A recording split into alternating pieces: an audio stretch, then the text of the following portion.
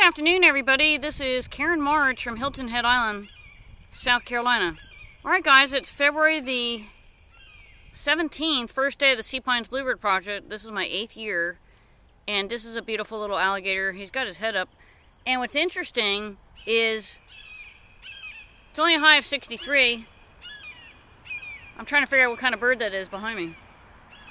I've seen yellow-rumped warblers, northern cardinals, Carolina chickadee. I actually saw, believe it or not, an eastern bluebird getting in the way of a Carolina chickadee on one of my nest boxes. So today I'm just bleaching them out for the season.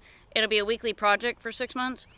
And yeah, so yellow-rumped warblers are flying everywhere. Oh, look, look, look, look, look. Here we go, here we go. That is a wood stork. Hold on. Woo!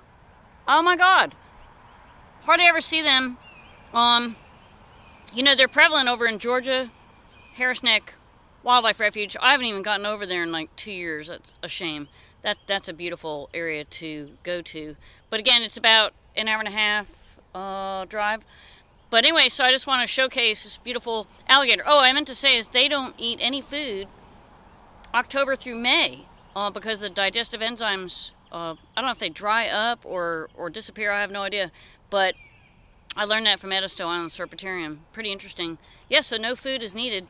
And alligators can actually survive on 90 pounds of food a year. That's it. It's fascinating. Bye, Mr. Gator.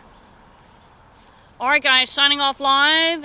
Oh, and by the way, in the background, I'll be bleaching. This is box E2 for the Sea Pines Bluebird project.